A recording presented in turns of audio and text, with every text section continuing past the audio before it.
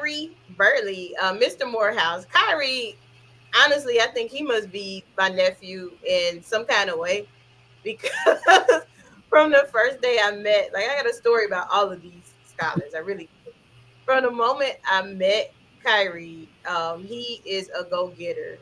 He is a theater major at Morehouse College, and Kyrie is one of those, like, he's going places, and I'm extremely proud of him. Every chance he get, he will represent Morehouse. I think Kyrie won um, the first. We had a HBCU trivia game, and he won it, and he really impressed the judges with his essay, and then he also scored extremely high on his interview. And honestly, all the contestants were really close. I want to say, looking at data and things like that, a lot of them were only like 5 points away from each other. This was really hard. And we didn't have just any old body applying. These scholars were like honor scholars, like all of them.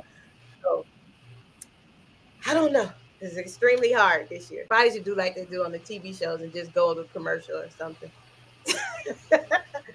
All right.